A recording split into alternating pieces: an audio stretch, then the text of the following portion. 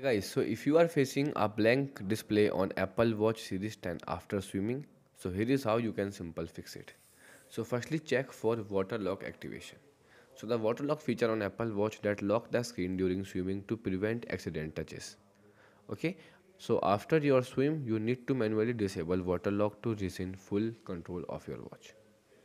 To turn it on or off, you will see once you open the control center, here you see a drop icon.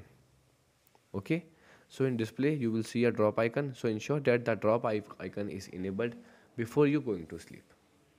So once the water lock is disabled, the screen should respond normally. To disable it, you can simply long press the side button and then it will eject the water. Step 2, dry the watch. So if the display remains blank, there could be still be a water interfering with the touch screen. So you can simply use a soft lint free cloth to wipe the screen and the watch casing.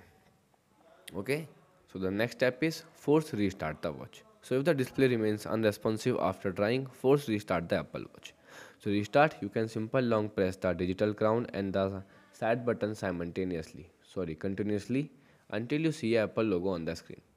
Once you see Apple logo, you can simply leave it as it is. The next step is update the watch OS software. So sometimes a software update can fix performance issue. To check if your watch needs updating, you can go to settings, click on general. In general, click on software update and make sure the Apple Watch is running on the latest software. Okay, so and the next step is enable water ejection manually. So if you suspect water is still affecting the internal or the watch, manually eject water.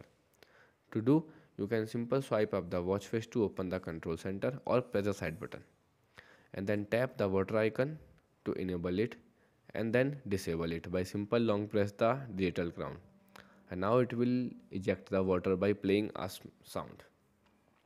And the final step is disable low power mode. So if your Apple Watch went into a low power mode while swimming, it might limit functions including the display. So open the control center, or you can go to settings, click on battery. In battery, disable the low power mode, okay, if it's enabled. So these are the steps that can help you to fix this issue.